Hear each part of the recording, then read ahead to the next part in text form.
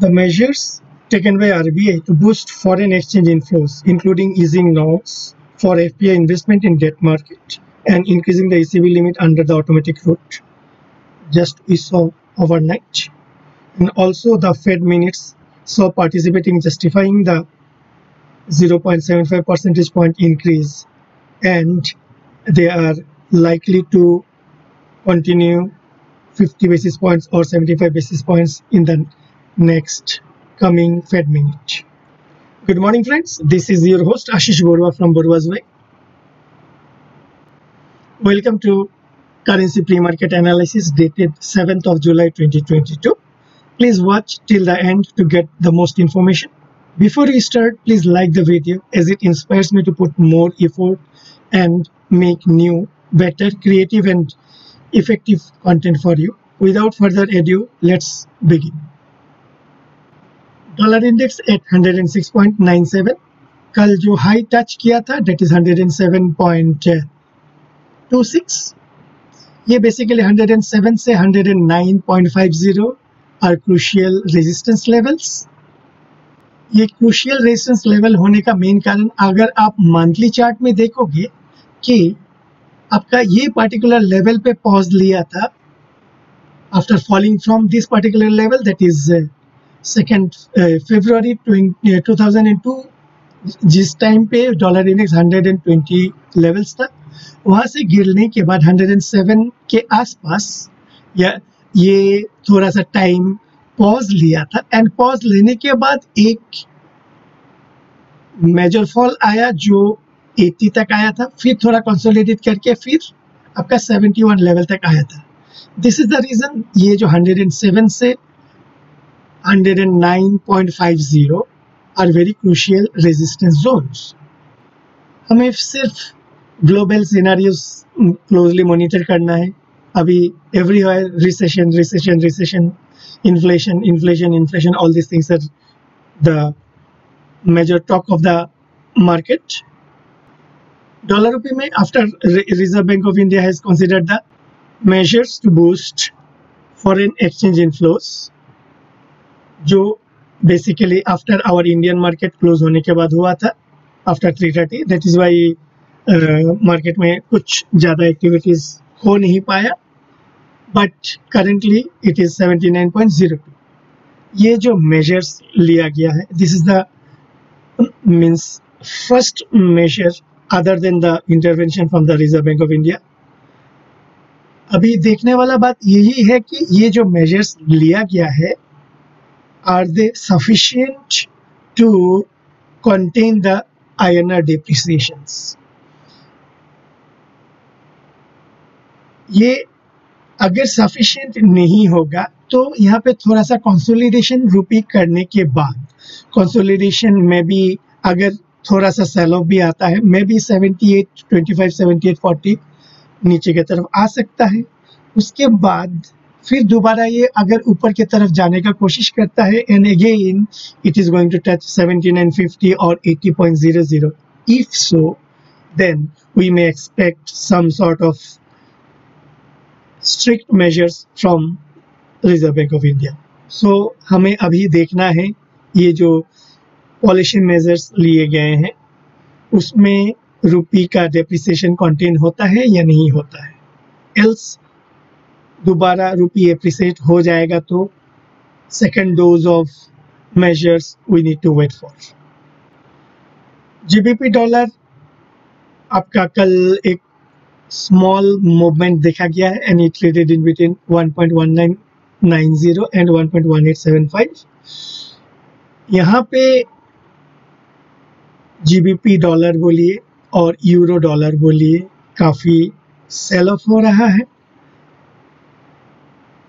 Again, the main concern is the economic slowdowns, whether the global market is going on entering into the recession or not. ये context पे ही dollar strengthening हो रहा है. यहाँ पे हमें cell upticks for intraday purpose कर सकते हैं and for any major turn around as of now buying के लिए कोई मेजर सेटअप दिख नहीं रहा है. इंट्राडे पर्पस में volatility will be there, traders में play from both sides, but trended ऊपर अपसाइड मूवमेंट के लिए हमें प्राइस एक्शंस का इंतजार करना पड़ेगा। सिमिलरली यूरो डॉलर में भी नया लो बना है and it traded in between 1.0276 and 1.0161, अभी है 1.0193। ये भी काफी सेल ऑफ हो चुका है एंड पेरिटी बहुत ही नजदीक है, hardly 200 basis points are there, yeah 200 points pips are there for the parity purpose. So हमें यहाँ पे cell upticks as of now करना है till we are getting some indication towards buying setup. Dollar yen में यहाँ पे price consolidate कर रहा है। ये consolidation is very crucial because ये कंसोलिडेशन के बाद जब भी ये बाहर निकलेगा either on the downside or on the upside, it will give a big volatile trended movement. So हमें उसके लिए इंतजार है। GBP INR में भी कल एक अच्छा खासा सेल ऑफ देखा गया है and it traded in between 9507 and 9397 and आपका ये अभी भी जो 16 जुलाई का रेंज है, 16 जून का जो रेंज है उसके बाहर अभी तक कॉन्फिडेंटली क्लोज नहीं दिया है। तो यहाँ पर भी फॉर टाइम बिंग सेल अपटेक्स हम कर सकते हैं and for any positional trend we need to wait for a particular price actions. Euro INR पे कल एक अच्छा खासा सेल ऑफ देखा गया है and it traded in between 81.52 and 80.32। ये अभी आपका क्रूशियल सपोर्ट लेवल के नजदीक है, दैट इज 80.25 से 80.50। यहाँ पे हमें देखना है कि is there any consolidation and indication towards upward movement है या नहीं है, हमें देखना पड़ेगा। लेकिन जिस हिसाब से यूरो डॉलर नीचे की तरफ जा रहा है तो हम मीन्स हमें शायद और भी थोड़ा लोअर साइड देख सकते हैं, लेकिन since it is the bottom area we need to be very careful for trading from the short side. JPY INR भी यहाँ पे कंसोलिडेट कर रहा है, the way the dollar yen consolidate कर रहा है, उसके कारण ये कंसोलिडेशन के बाहर एक बार अगर निकल जाता है तो एक हमें ट्रेंडेड मूवमेंट दिख सकते हैं। उसके लिए हमें डॉलर येन का ब्रेकआउट देखना है if someone is interested to trade in yen INR. Dollar candy में कल एक छोटा कैंडल स्मॉल बॉडी कैंडल बना चुका है एंड यहाँ पे इंतजार कर रहा है। यहाँ पे अगर और थोड़ा इंतजार करता है देन ये थोड़ा इंडिकेशन हो सकता है कि ये जो रेजिस्टेंस है आपका 1.3085 से 1.3100 उसके मीन्स यहाँ पे कंसोलिडेशन के बाद एक अच्छा खासा अपवर्ड मूवमेंट हम ब्रेकआउट के लिए सोच सकते हैं, क्योंकि एक जो मेजर रेजिस्टेंस है वहाँ पे अगर बड़ा रेजिस्टेंस मिलता है तो प्राइस शॉर्ट फॉल होता है, लेकिन वहाँ पे अगर थोड़ा टाइम पास करता है काफी टाइम के लिए देयर आर पॉसिबिलिटीज कि ये ब्रेकआउट के लिए तैयारी कर रहा है, लेकिन प्राइस एक्शन हमें देखना पड़ेगा। ऑसी डॉलर यहाँ पे और एक नया सेल ऑफ मीन्स नया लो की तरफ जाने का कोशिश कर रहा था एंड आपका कल ये ट्रेडेड इन बिटवीन 0.6826 एंड 0.6762। हमें यहाँ पे since the bottom area of this particular trended move we need to be very careful if we want to play from the short side. Dollar CNH में consolidation जारी है, जब तक ये range के बाहर नहीं निकलता है तब तक ये कंसोलिडेट करेगा एंड एक बार कंसोलिडेशन के बाद एक बड़ा ब्रेकआउट के लिए हमें इंतजार रहेगा।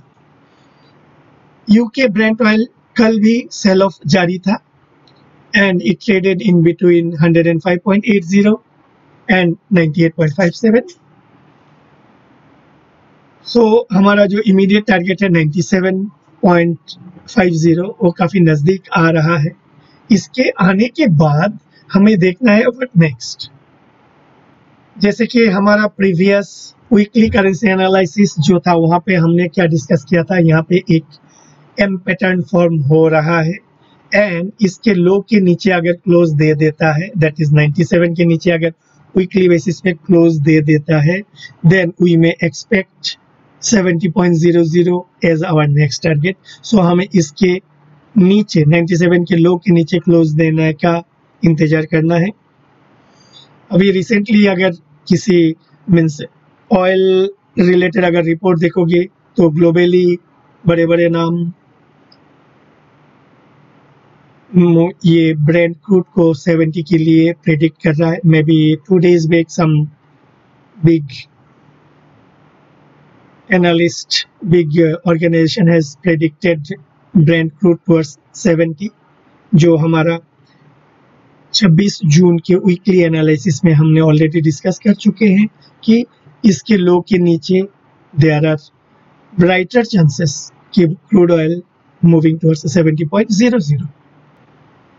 10 ईयर यूएस ट्रेजरी हमारा जो इंतजार था कि 1 जुलाई के लो के नीचे क्लोज देना, कल नीचे ट्रेड हुआ लेकिन पोस्ट एफओएमसी मिनट्स ये दोबारा ऊपर की तरफ रिबाउंड किया।